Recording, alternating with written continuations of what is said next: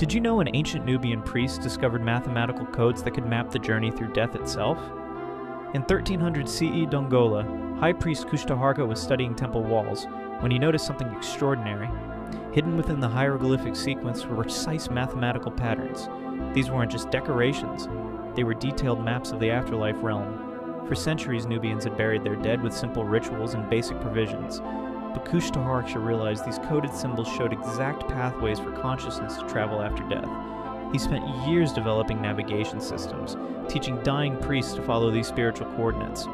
The ultimate test came when he prepared for his own voluntary death ceremony.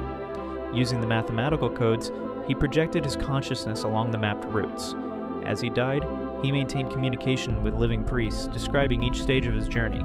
His voice guided them through dimensions no living person had ever seen.